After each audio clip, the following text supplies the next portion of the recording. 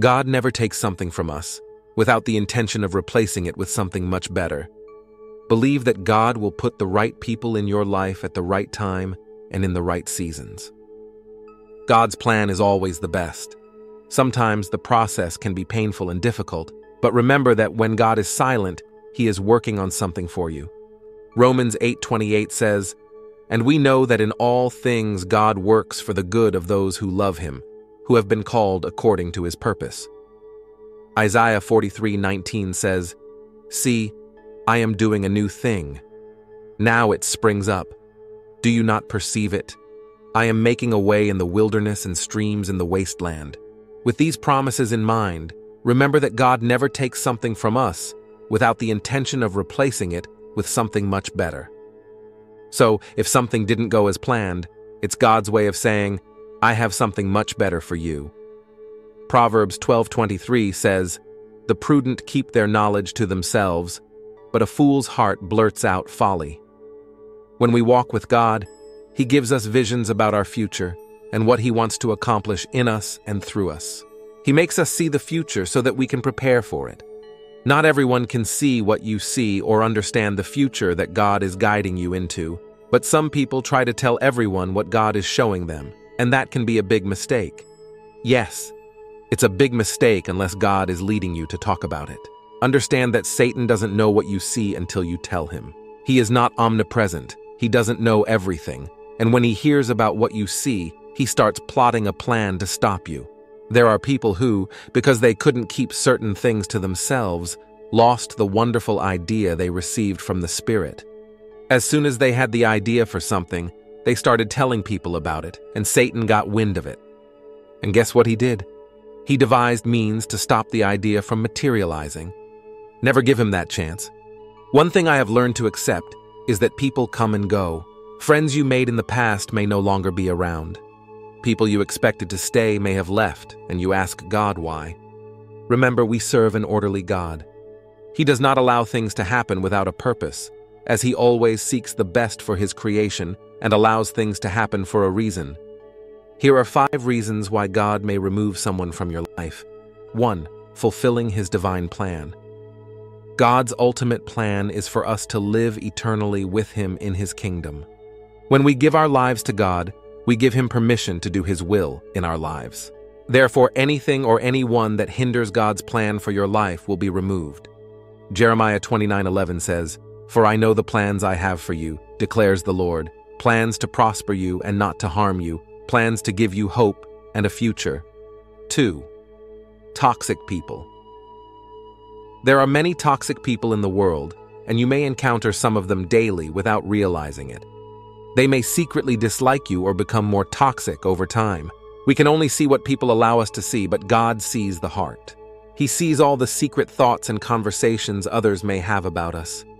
God knows exactly how much we can bear, so He may remove someone from your life to protect you. 1 Samuel 16:7 says, "The Lord does not see as man sees. Man looks at the outward appearance, but the Lord looks at the heart." You're needed elsewhere. God may remove someone from your life because that person is needed elsewhere. This can be hard to understand, especially if that person was a good friend or romantic partner. Remember, God has a plan for everyone's life, including that person. God's plan might take them away from you, but understand that everything happens for a reason. They may need to fulfill their divine purpose elsewhere. Exodus 4:18 says, "Then Moses went back to Jethro, his father-in-law, and said to him, 'Let me return to my own people in Egypt to see if any of them are still alive.' Jethro said, 'Go, and I wish you well.'" 4. Not right for you. Sometimes God removes someone from your life because he or she is not right for you, or the timing is not right. God may decide to unite you both in the future, or He may not. God sees the beginning and the end. We may question why God would allow a seemingly perfect person to leave our lives, but God knows us and only allows things to happen in our lives according to His plan. Romans 8:28 says, "And we know that in all things God works for the good of those who love Him, who have been called according to His purpose." After better things in store. God has better things in store and wants to bless you. Sometimes we hold on to things thinking this is the best life has to offer. We have no idea what God has in store for us. He is just waiting for us to trust Him so He can pour out those blessings. 1 Corinthians 2:9 says, "However, as it is written, what no eye has seen, what no ear has heard, and what no human mind has conceived, the things God has prepared for those who love Him." When we place our lives in God's hands, we can be sure He is protecting us.